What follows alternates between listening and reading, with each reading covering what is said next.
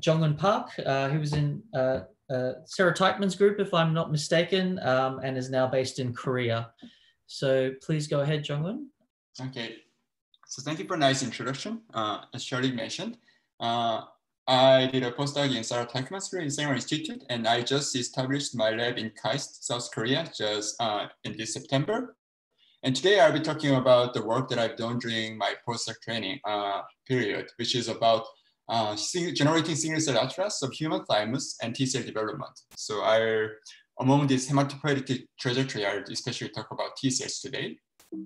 And the reason why, so when I was starting the postdoc, the idea that I had is using this powerful single cell technique, can we actually make a comprehensive cellular map of human organ across its lifetime? And the reason why I choose thymus as an organ of interest is because it has very interesting function, structure, and dynamics. So I'll introduce briefly about that. So firstly, function of thymus is the induction of T cell fate. So the hematopoietic progenitors generated from bone marrow or fetal liver, they migrate into thymus and they get a strong notch signal which induce T cell fate. And this naive T cell, they migrate into the periphery and then they get ready for protect our body against potential pathogens.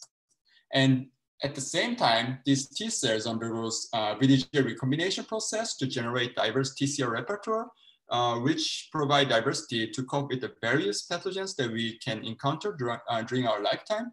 But at the same time, thymus express a small subset of peripheral antigens, the self antigens, to train these T cells not to kill ourselves. So all the T cells that are highly reactive to our body gets deleted in thymus. This is the process called self-tolerance.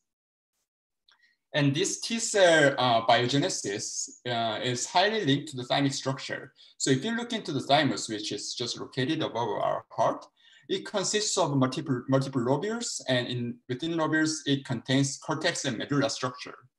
And T cell development start from the cortex, where they migrate, and their TCR gets recombined, and then only the T cells that has the active TCR gets selected.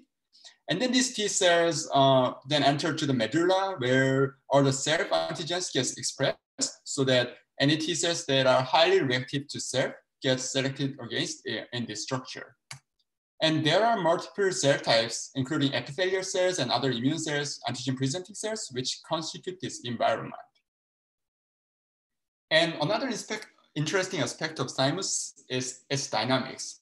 So thymus actually the highly active when we are before birth and right after birth. But just after birth, it rapidly starts to degenerate. And after puberty, this degeneration gets even faster. And by the age of myself, which is around 30 or 35, it's striking, I've already lost most of the functional part of thymus. So it's a very unique organ to look into the human aging process.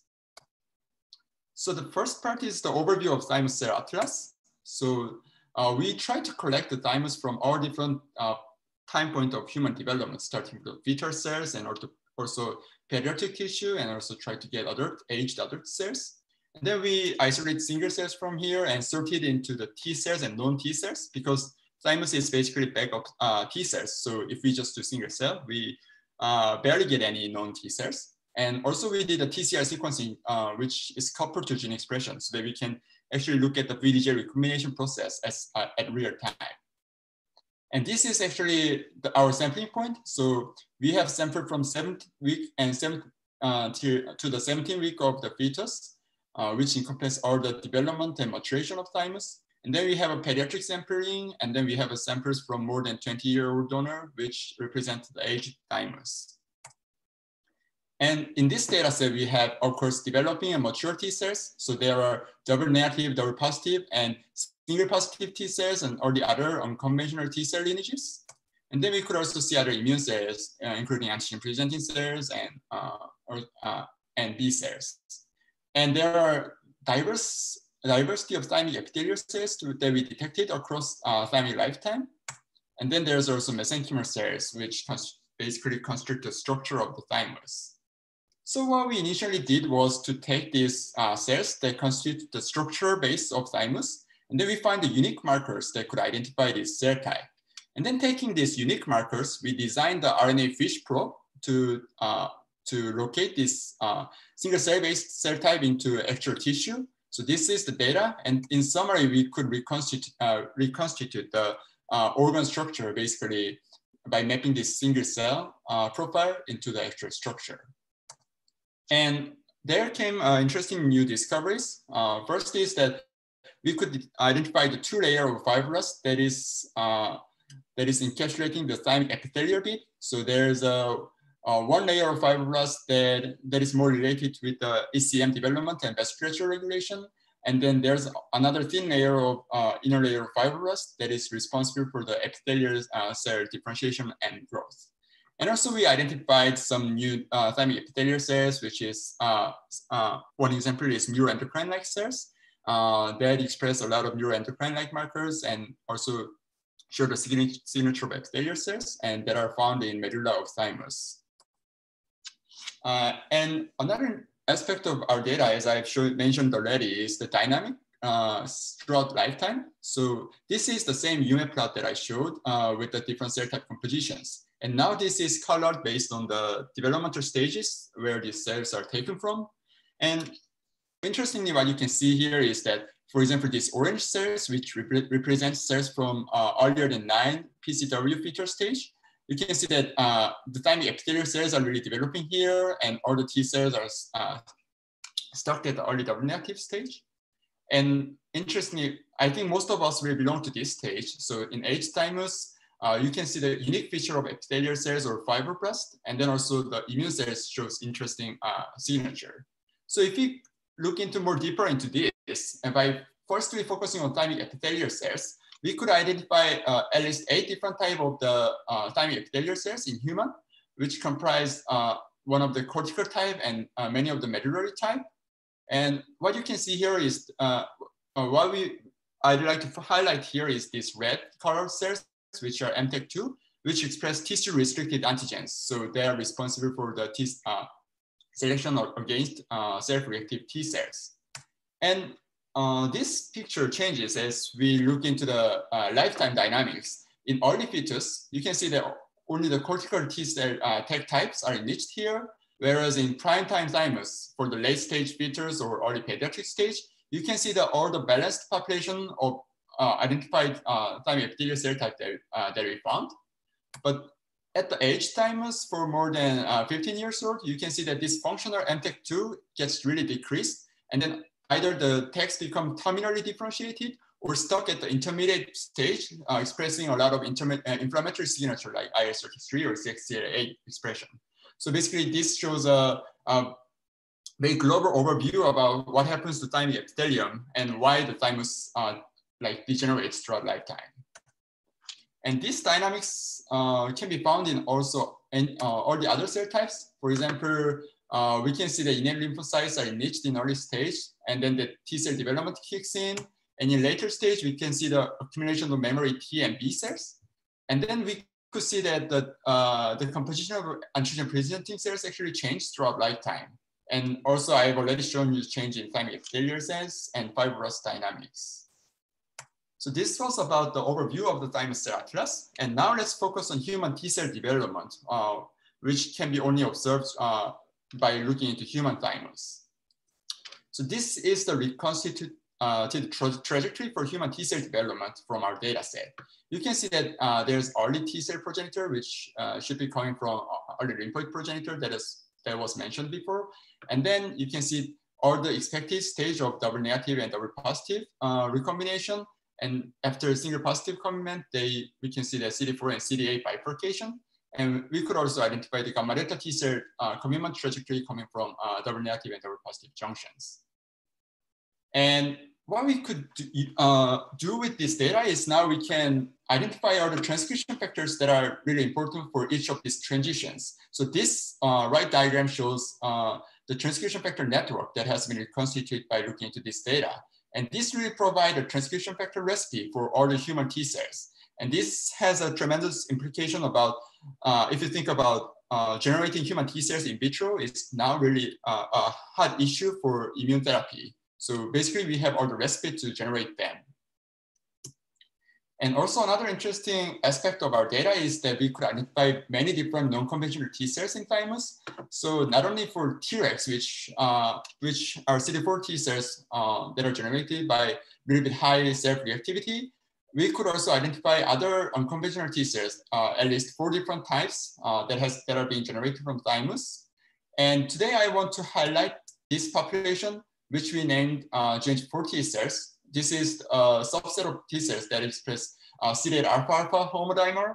And this was interesting because when we look into other data set, we could find that this cell type is really unique to thymus. So in human, this cell type was only found in thymus. And then it also shows interesting localization, which is localizing between perimedullary region, the junction between cortex and medulla. So what is the function of this T cell in thymus? And for the functional inference, I always like to look into the cell-cell interaction diagram because all the cell function is defined as a role in relation to other cells. And especially I like to focus on chemokines because they really tell you about which cells are interacting to each other. So this is the chemokine expression map for the chemokine ligand and receptors and cell type pairs for our data set. And this can be transferred to this diagram where using the CTEG and MTEG localization, for which we already know that they localize to cortex and medulla, we can overlay other immune T cells and immune cells based on chemical interaction map. And what we could see is these Jongeun T cells are nicely predicted to be located between cortex and medullary junction. And then it also shows that they might be interacting with the classical DC1 type by showing the recruiting chemokine for them. So then we decide to validate this by going back to the imaging approach. So we designed the specific for each population, and then we could really identify that these Jongeun T cells and XCR1 high DC1s are co-localizing here in perimedullary region, where you can see as a mixture of red and green dots here. And all the other cell population, T cell population or dendritic cell population, all shows the coherent localization pattern in relation to our in silico model. So this shows that even just looking from the single cell data, we could kind of get a quite correct model about how these immune cells interact to each other. And lastly, I'll talk about the mouse and human comparison, because since thymus has been discovered in 1960s, most of the study about thymus has been done on mouse models. And when we think about human autoimmune disease, we don't really have a good reference about how the findings from mouse studies can be transferred to the human clinics. So to compare human and mouse, we also decided to generate the comprehensive mouse thymus across lifetime. So we took all the published public data, and also we generated our data ourselves for the missing timelines. And then we annotate these mouse cells using the same criteria that we use to annotate human cells so that they can be matched to each other.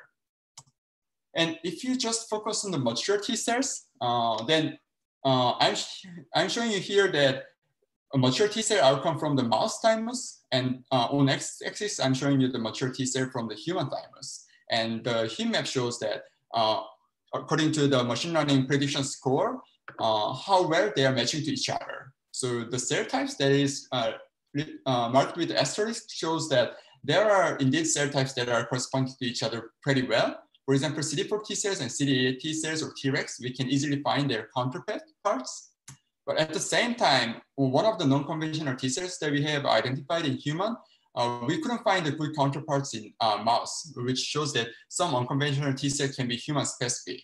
And another interesting aspect is that the Jongeun T cells that I mentioned today actually has a good mouse counterpart, which is the cell type called ILPA. This is the thymic precursor of the intraepithelial lymphoid cells that populates gut in nature.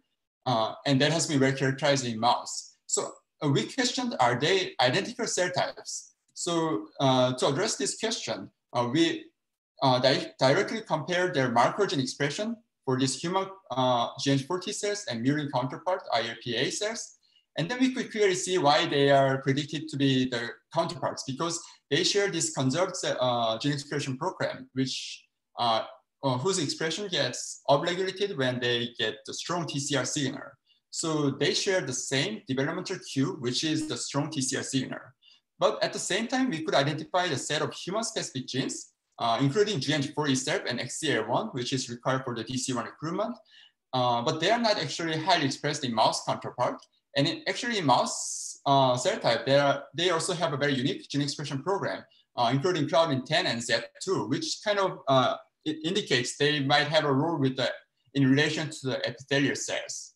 So the take-home message here is that although we could identify the counterparts between human and mouse, actually they are in spectrum. So some cells do match to each other pretty well, but some cells share only some programs, but they're distinct in terms of the functionality. So this is the reason why it's important to build a comprehensive atlas of model organism and human, and design a metric to compare them in a gradient manner. So if I have a little bit of time, then I also talk a little bit about VDJ repertoire formation. Just 1 minute, please, Jongeun. Just 1 minute, yeah. Then I'll just skip this part, but just in brief, we could also see the VDJ recombination as single cell resolution. And using this VDJ recombination signature, what we could do was to compare the commitment time between different T cell types. And what we could identify is that CD8 T cells actually spend longer time in the positive states, looking into this VDJ recombination signature. So this is the end of my talk. And to summarize, we have generated the the cell atlas of human organ across development and aging, which allow us to look into also its structural factors and T cell development. And also we generate the human and mouse comparison data set to map the immune cells between human and mouse. So this is the end of my talk. And I really thank my postdoc supervisor, Sarah, for nice support for this project. And also highlight our main collaborators, Mosley Panipa and Tom Taekwon for the very keen collaborative work. And also for funding agencies and all the donors who donated their precious materials. So that's the end of my talk, and I'll take questions. That was wonderful, stunning work, Jongeun. Really impressive. Yeah, I remember hearing Sarah talk about this work at a previous meeting and was just blown away. So congratulations on that. So I have a couple of questions while we're waiting for other people to ask. So the first is related to your age-related changes in the composition of thymic epithelial cells. Now, if I'm not mistaken, chemical or physical castration can regenerate the thymus, at least in mice, and probably humans as well, but that's not an experiment we want to do. Did you see if in mice that balance was shifted with age, and if that could be reversed with castration, or there's some other means by which you get thymic regeneration after chemical or physical castration? Shirley, what do you mean by the balance? So my understanding was you have these C-techs and the M-tech, cortical and medullary, yes. And that balance changed with age. Mm-hmm. Is that right? Yes. Yes. Yes. And that's in human patients. And I'm wondering in the mouse, which is the only ethical place to do this experiment, mm-hmm. Can you see the similar pattern in mouse? And in aged mice, if you were to castrate them, could the balance go back to what explains thymus regeneration in castrated male mice? That's my question. Yes, yes. I think that's really interesting question that actually we are sort of pursuing, following this project in Sarah's group. What I can tell you is that this C-tech and M-tech balance does seem to change in similar way in mouse, but not at the similar level. For the age range that I looked into, it seems like human thymic degeneration is more like it's much stronger, and right. It also expresses a lot of inflammatory markers which we couldn't find in mouse data set. But but at the same time, we didn't do the same resolution of mouse thymic epithelial cell profiling. So I think that requires another study focusing only on epithelial cell types with the mouse tissue. Yes. Yeah. Okay. Yeah, that's how far I can tell you. Yeah. Sure.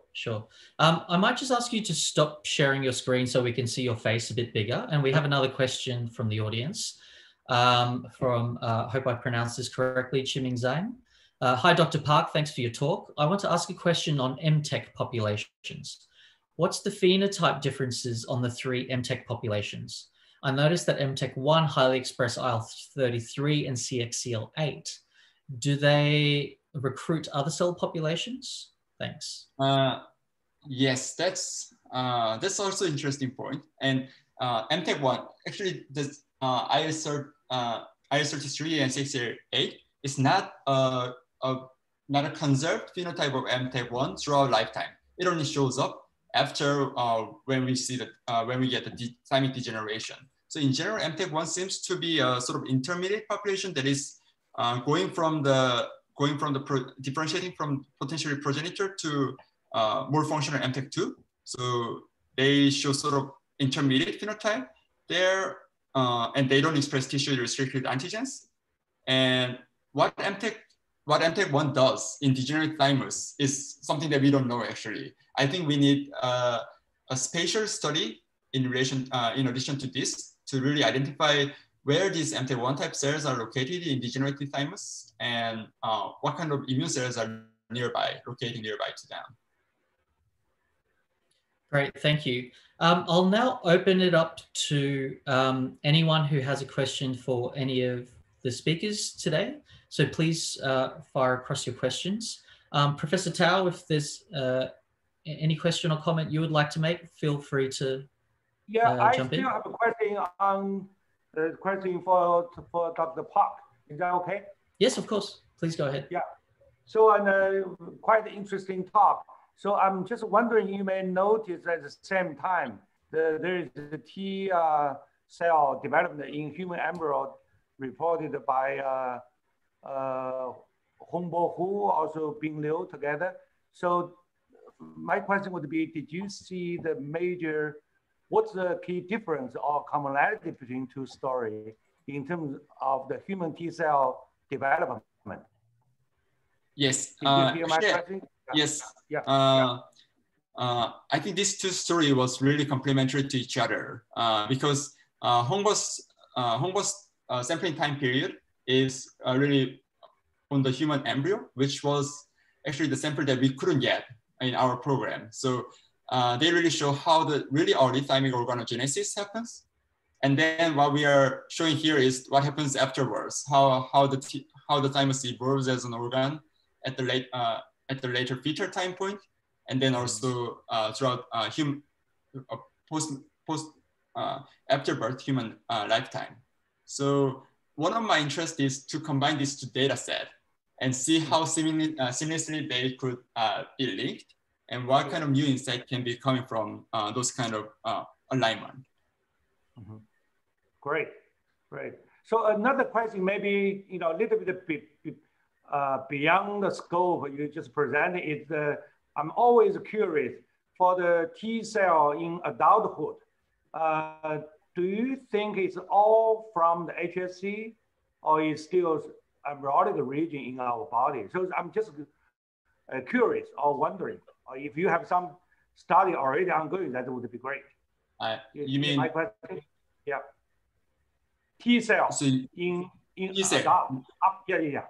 The region is, as you know, the macrophage has 2 resources, right? One is even from the yolk side, from embryonic region, another HSC. What about the T cell? From what I remember in mouse system, there was a study indicating the T cell may also have some embryonic region rather than HSC in the bone marrow, right? So you're asking about the counterpart in embryonic macrophages, whether they are embryonic T cell. Still T cell, is any similar to different route, in the T cell generation? That's really interesting question. What I think is, because because thymic development is actually quite later than the onset of macrophage differentiation. I think this will not fit into this dual like immune cell hematopoiesis story. So I think from my perspective, T cell generation happens a little bit. It's like the cells that is start to generate latest among immune cells. So I think they will be quite uniform. That's my assumption. But there was a lot of publication about actually even from thymus, the T cell coming from there is differs throughout the timeline. So the earliest T cells are differ from the later T cells. And I think this kind of concept about the T cell coming from first is more like innate like cells. Like for example, in case of mouse, they are gamma delta T cells, and the adaptive immunity comes step in a little bit later. I think this kind of gives nice knowledge to the dual hematopoiesis for macrophages. Good, thank you. On that note, I actually have a question as well. So my PhD supervisor, Ken Shortman, and Li Wu, who's now back in China actually, they discovered this CD4 low thymic progenitor that gave rise to T cells and dendritic cells intrathymically. And there's been a lot of controversy over the years about whether that's antigen pickup, whether it's a genuine common progenitor, et cetera, et cetera. And Hans Reimer Rodewald has used reporters to show that one's has a lymphoid history, the other doesn't. I'm wondering if you could use mitochondrial DNA natural barcodes to test lineage relationships between your cell types in the thymic fractions and shed some light.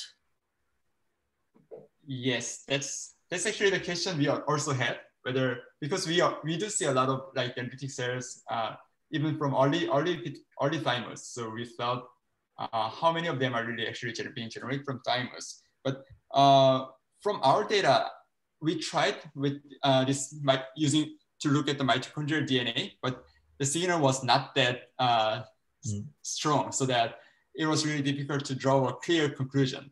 But when we look in, but there was, I think there's a paper that our collaborative team, do you know Tam Tae-gon? His group has published this story about early thymic progenitors in immunity, which was focusing on really sorting out these early thymic progenitors and looking into their potentials. And we could see that they are very minor, but we do see the sort of continuous lineage going to all the other immune lineages. So what we thought was in thymus, if there should be a spot of high notch signal, but there should be some mosaicism. So if this thymic progenitors coming into thymus, if they fall into a little bit less like T cell inducing niche, less potential T cell inducing niche, then they may form like different lineage there, like B cell or dendritic cells in very rare occasions. Yeah. But yeah, this is really interesting topic, I think. Yeah, I mean, especially there's some work coming out that notch signals, at least in vitro, really boosts the CDC1 numbers in cultures. So that's another kind of interesting twist there. Yeah. You've got a couple of questions that I'm going to give you some quick fire questions for. Hi, Jongeun, just following up from Chiming's question, does the emergence of the IL-33 positive coincide with some Treg expansion? Yes. I mean, I wouldn't say it's a causal. We see any causality there, but Treg expansion, we do observe Treg expansion in thymus, and it's very, very prominent. And when we look into TCR chronology, but I'm not sure whether if I remember correctly, the proportion of Treg in thymus, I'm not sure whether it increased with the age. I think it didn't show that kind of like upregulation, if I remember correctly. Okay, thank you. The next one is 10x single cell RNA-seq deep enough to look at TRA expression of MTEC? My conclusion is it's not deep enough, but it's deep so that we can actually see the TRA expression there. So if you look at our data, you could see like the canonical TRA gene like insulin, we could see their expression. But most of the really important question in TRA is what kind of co-expression pattern they show. And I'm not sure whether 10x genomics platform is like deep enough to address that question. I think that's more with the cell-seq or plate-based with the higher throughput type of the technology. It's interesting. From Archita Mishra, thanks for the wonderful talk. Regarding thymic TCR data, did you find any antigen-experienced T cells in fetal thymus? Also, did you see any mate cell signatures in your data? Okay, so mice cells doesn't form a cluster in our data, whereas in blood they do. But there are multiple evidence that mice cells can come from thymus. So I think it's in our data, they're just not from enough like population proportion to come up as a separate cluster. So are the like mite associated TCRs gets like nicely mixed with other T cells. So we couldn't find the distinct mite signatures. And the other thing, what was the notification about TCR? Do you find antigen experienced T cells in fetal thymus? I don't think so. So only clonal expansion that I could see is the T-Rex in thymus. So, but I'm not sure whether that are the result of any antigen experience. But after pediatric stage, so as we age, as I show you, there's an increase of mature T cell and B cell population in thymus. But what I believe is they are not in the same region as naive T cell. So as I told you already, there must be thymic mosaicism, because actually if you look at degenerated thymus, then they are really heterogeneous. They don't have this canonical cortex and medullary shape. So I think in aged thymus, there's a spot that has really functional thymus left, but then there's other spot there. There might be an interesting immune response going on there, so that they accumulate antigen responding T cells. So for those T cells, the memory T cells in aged thymus, we do see the clonal expansion there. Great.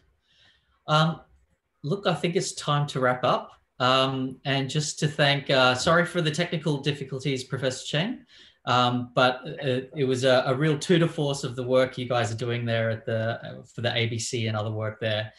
Really looking forward to seeing the publications come out and the ones that you've already published.